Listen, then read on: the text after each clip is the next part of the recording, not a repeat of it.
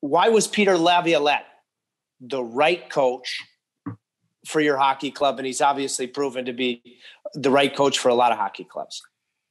Yeah, I think it was good timing for both of us. I think it was good timing that he was the coach of all of us players. And I think it was good timing for all us players to be, being coached by him.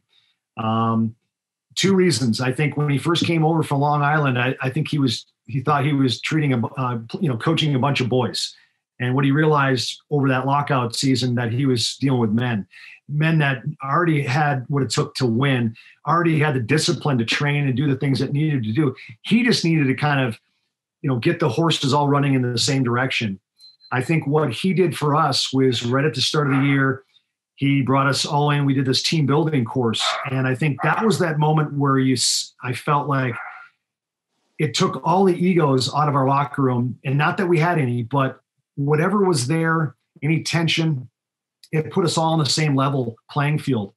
And that was what he did for us. And from that moment on, it just seemed like every practice, every game, we just kind of kept slowly going north. And, midway through the year, just his tempo at which he ran practices. I think the other thing that really is important to think about here is you see some teams doing 7 defensemen. You saw that in the playoffs last year. We did 7 defensemen a lot because he wanted the defenseman always getting up in the play. And that was a real changing point of maybe the NHL. That's when they took away the obstruction and allowed the defenseman to get up in the play. And this is when the whole league changed forever. I mean, it was really that moment in time where the Carolina Hurricanes, us, changed the game, I think, forever, because we were that team that could play 4 lines, get 4 defensemen or 7 defensemen, at least 2 defensemen getting up in the play all night long on every shift. And I think that's what, Peter did for us. And obviously we did for him.